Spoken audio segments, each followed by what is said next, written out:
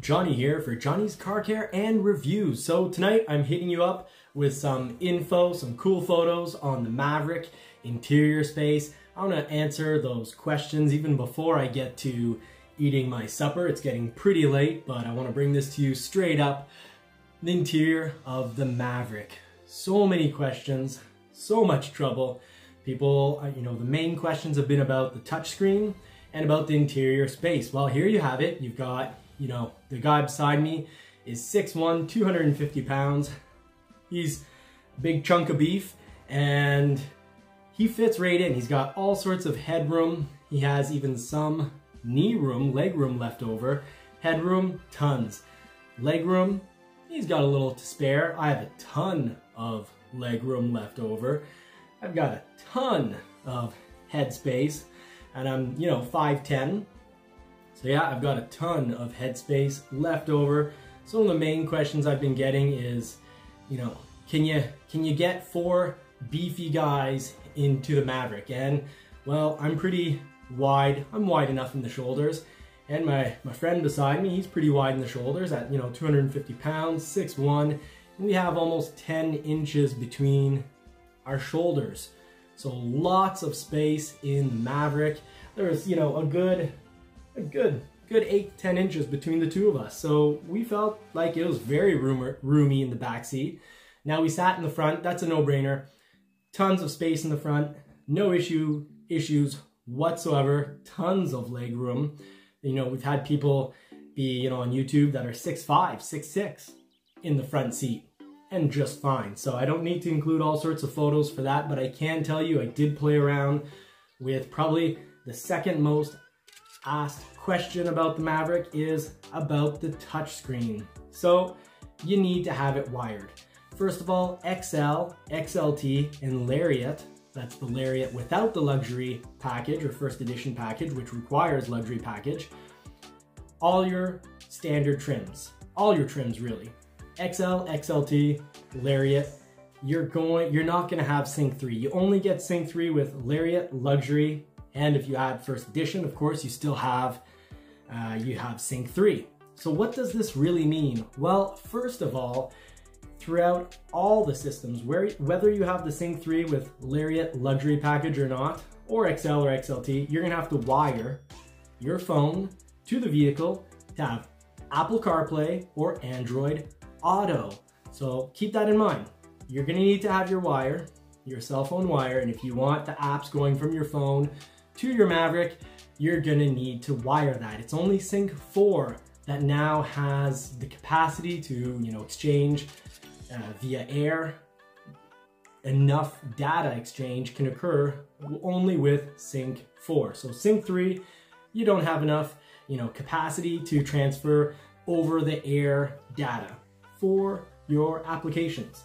Now do keep in mind, when you have Sync 3 with the luxury Lariat package, you can then press the talk button on the vehicle, and if you've driven various Fords before, they probably had Sync 3, and you're used to giving vocal commands for, changing the temperature, changing the radio station. You can't do that without Sync 3.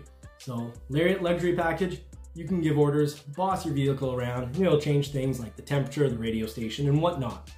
Now with Apple CarPlay and Android Auto, you're gonna have, let's say with Android Auto, you'll have a Google Assistant that you'll get to talk with, but you can't change things like the radio station. What you can do is you can access things that your phone can do, like make a phone call, dial a number, pick out a contact, and once again, you will have to be wired.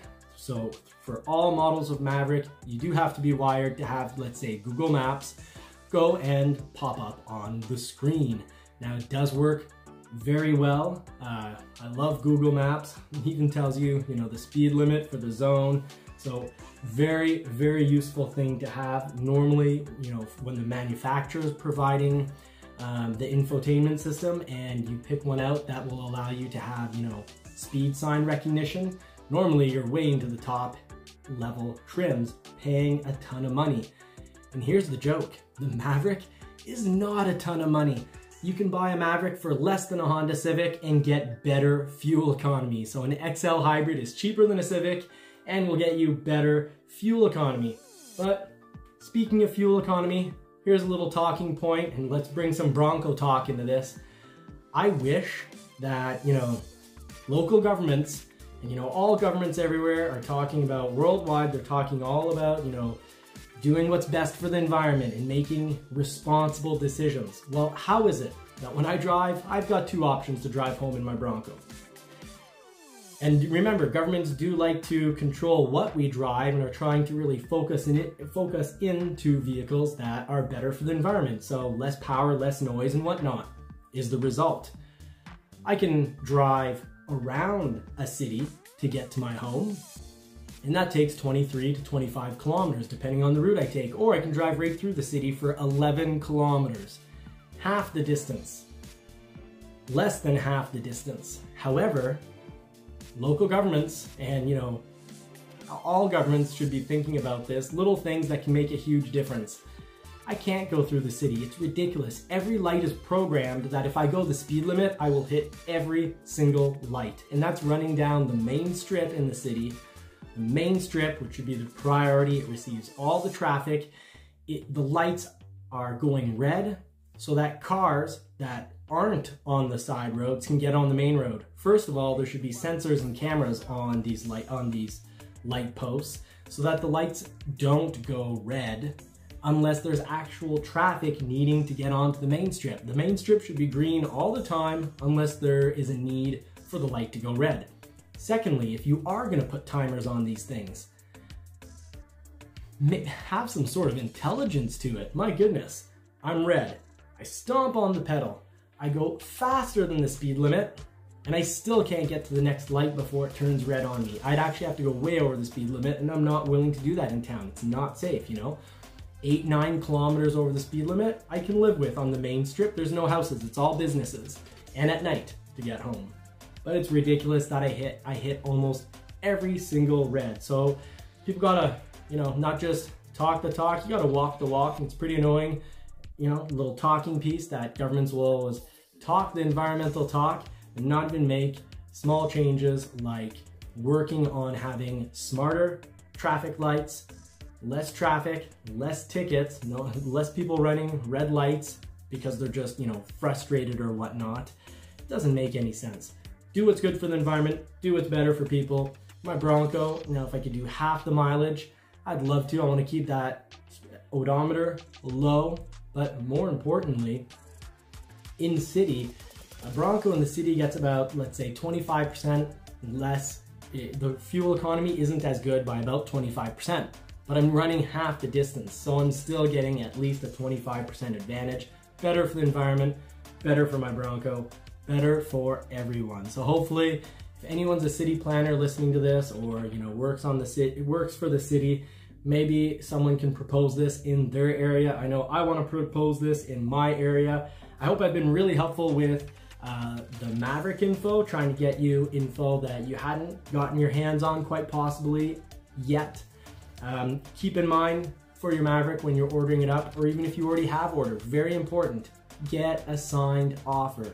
Your dealership should be able to print you off an offer that will say, that it's a Maverick or a Bronco, what trim it is, what price it is, and then sign away. And that price should be MSRP, or maybe, paperwork fee of a couple $100, whatever. But none of this crazy $3,000 US more for a Maverick, or $30,000 or $40,000 US more for a Bronco. That's got to stop. That's not good for anyone. That is just, a way for dealerships, certain dealerships, to be encouraging the demise of their existence. They're just, marching straight into their demise and the end of the dealership system.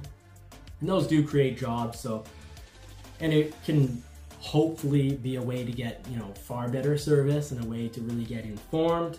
But if you're in an area where you're not informed, hopefully my channel has been helping, because hey, that's what I want to do here. Now, speaking of helping, I will try to get more interior reviews, a real full, thorough review on the interior of the Maverick. This is really just a preview, and I'm hoping to make it out to a farm this weekend to catch a little air with the Bronco. So stay tuned. I'm also coming out with, if I can find the time somehow, with finally, after a month of having this footage sitting in on my camera, the footage for the plug-in Escape. So I really want to get that review out to you, but first, I really feel like I got to do the channel justice and really properly cover the interior of the Maverick. Also coming up, I'll focus in on just the 2-liter EcoBoost all-wheel drive test drive, and do keep in mind, the EcoBoost, if you're shopping a Maverick, here's my piece of advice. If you're doing 80% highway driving or more, the Maverick 2-liter EcoBoost is great on the highway. If you're doing, less, if you're doing, 60, 70% in the city, well, it's a no-brainer, get a hybrid. So try to calculate what your drive's gonna be. If you're doing a whole lot of highway, you might wanna get the EcoBoost to get it sooner. And if you're doing, more than 30% in town, well, then it makes a heck of a lot of sense to get that hybrid, because right now, few vehicles, no truck is getting anywhere near that kind of fuel economy in the city. We're talking about 5 to 6 liters per 100 kilometers. So, you're going to be playing around the 38 to 50 mile per gallon fuel consumption in town, and gas just went up yet again. So stay tuned. Please like and subscribe to help the channel out and not miss out on any of the fun stuff we'll hopefully be doing together. Please put in the comments section any other questions you might have that you want me to cover on the Maverick, because I really do want to help out. And until next time, I wish you all more cars and more power, and I do hope you get to put the pedal to the metal this week.